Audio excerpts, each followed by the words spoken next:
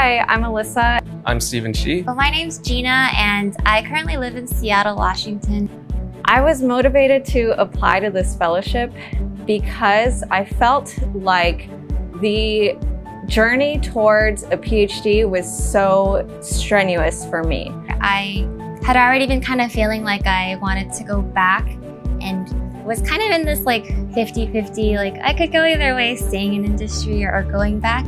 Actually, I've been wanting to do a PhD program for the last 5 or so years and never really found a right time, particularly in terms of financial circumstances. When I went through undergrad, I struggled greatly and felt like a PhD was no longer attainable because of how I struggled in undergrad. But when I got this email, it sort of felt like a sign that, like, you know, this is the time to try.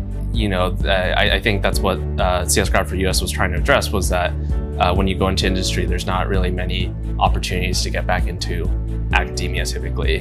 You're kind of barred out in some sense. So when I found out about this fellowship and saw that it was for industry professionals wanting to go back to academia, I felt like I would be able to have that door open for myself if I was able to get this fellowship. It felt like a kind of validation that like the type of research I want to do and it is really something that people would be interested in and want to support. And so when this fellowship came up and the opportunity came, I was very excited to apply for it as it came my way.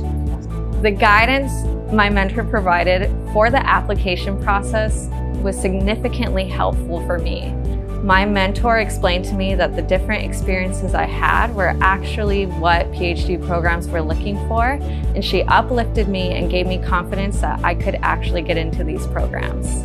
I don't want to say emotional, but like it was nice to have the support of someone who was familiar with the process already.